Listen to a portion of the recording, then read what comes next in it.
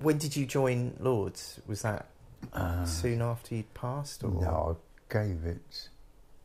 Oh, it's 1970.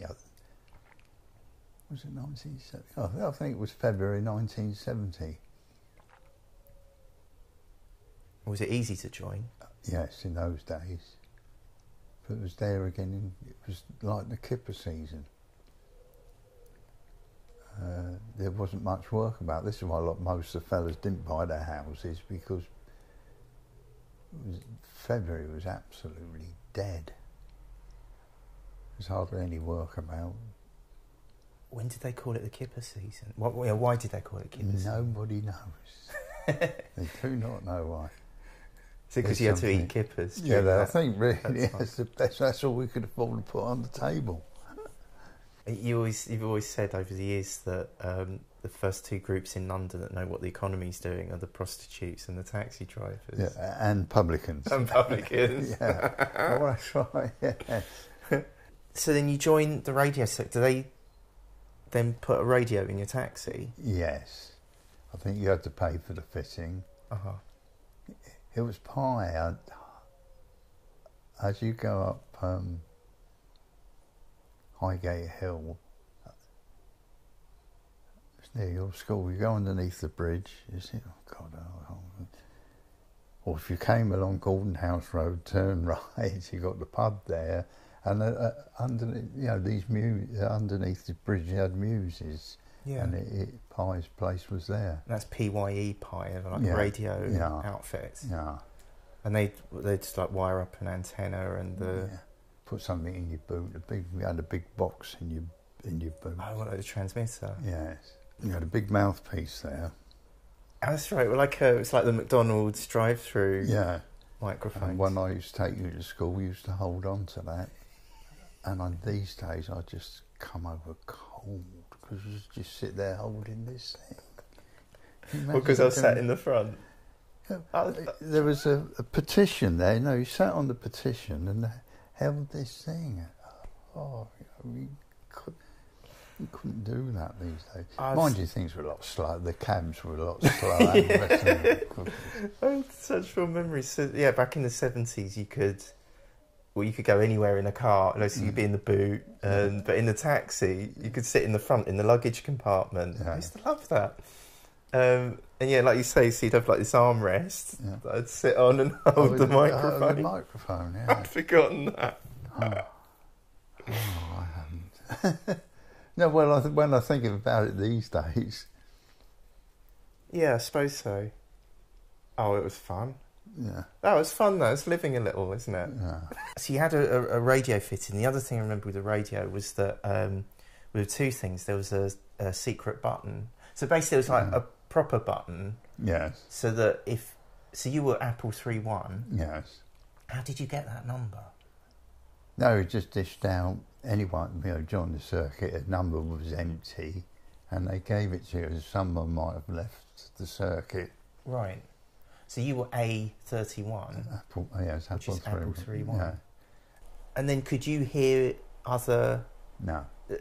So you couldn't hear other... You could always hear the central control? Yes. But you couldn't hear what the other... Drivers were saying no. But you'd hear their call signs, so they'd call out, I don't know, what would it be? That's like Charlie 22 or something. Yes. Black 6'5" with the pipe or something. Black 6'5" with the pipe? Yeah, because he's always smoking a pipe.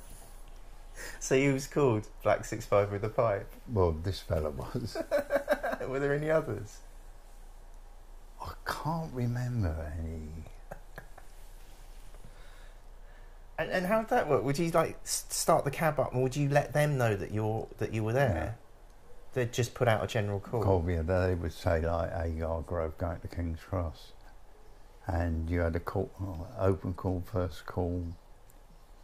If it was so many yards on top of it, then you was a quarter of a mile, then you was half a mile.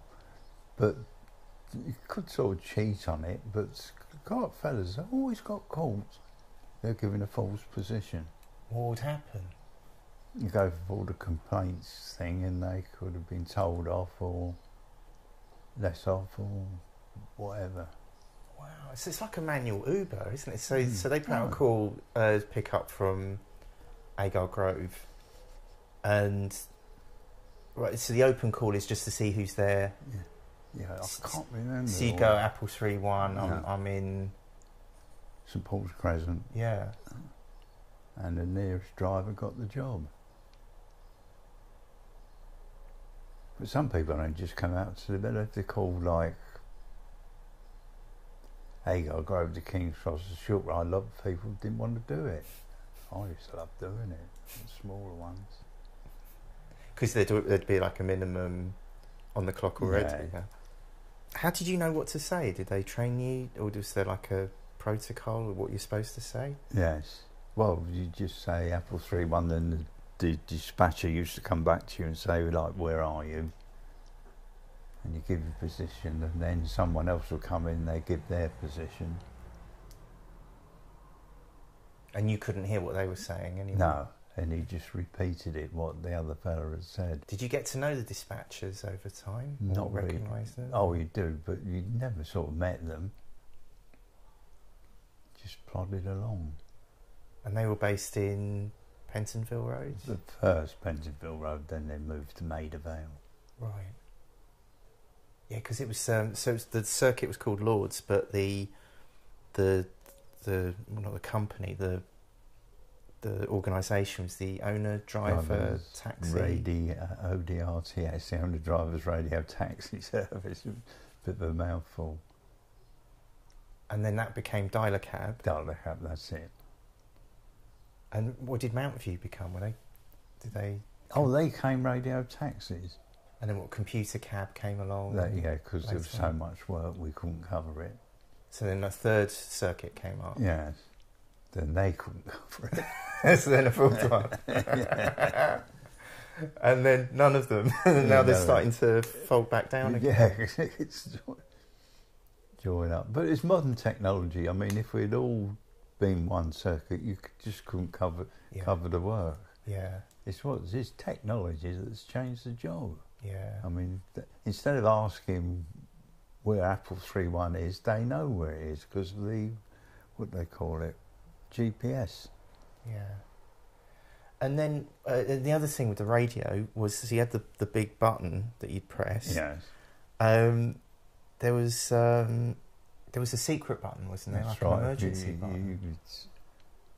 I think all over the years, I can only remember one incident where one of our cabs, some car wouldn't let him out of a mews, so he pressed the button, then all the other cabs go round. Right, so in an emergency, you press this button and it will cut out all the radios, so you could only hear this one taxi. It's like an all points emergency. I think what the fella said, he pressed the button and they just say, right, we've got emergency, shut your all be quiet, and then he could hear what he was saying. Right, and then the idea was that everyone could go down there to help him. Yes, but like you said, that only happened once in like 30 years. Well, the hours I worked.